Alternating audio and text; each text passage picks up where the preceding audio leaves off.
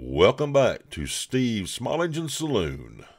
Okay, welcome back, peeps. This is 30 Days of Questions. Day 7 comes to you on a bit of a personal topic.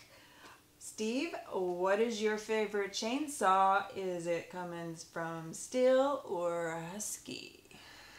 Yeah, this is one of the biggest questions I have got in the last 6 years. What's your favorite chainsaw, a Stihl or a Husqvarna? Stihl makes some awesome chainsaws and they make some crap. Husqvarna makes some awesome chainsaws and they also make crap. It's like asking me, Steve, what's your favorite truck, a Chevy or a Ford? They both make good stuff, they both make crap. You have to be more specific on that question.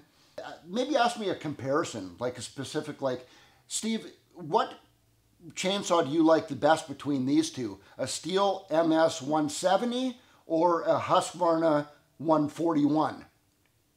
Now that's a legitimate question that I could actually answer.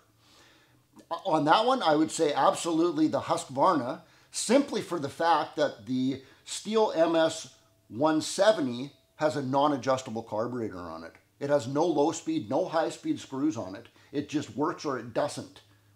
At least the equivalent one for the MS 170 would be the Husqvarna 136 or 141 or something like that. It has an adjustable carburetor.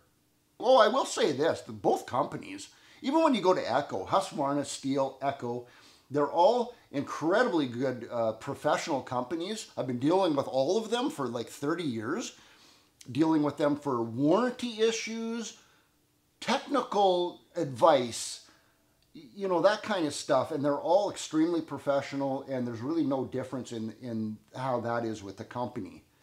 Stay tuned, day 8 coming soon. And if you like this video, of course, put your comments down and give us a thumbs up. Definitely subscribe if you haven't already, and hit that bell notification for upcoming day 8, I said? Yeah. Day 8's next, yeah. 30 Days of Questions, and I think that's it. April and Steve out.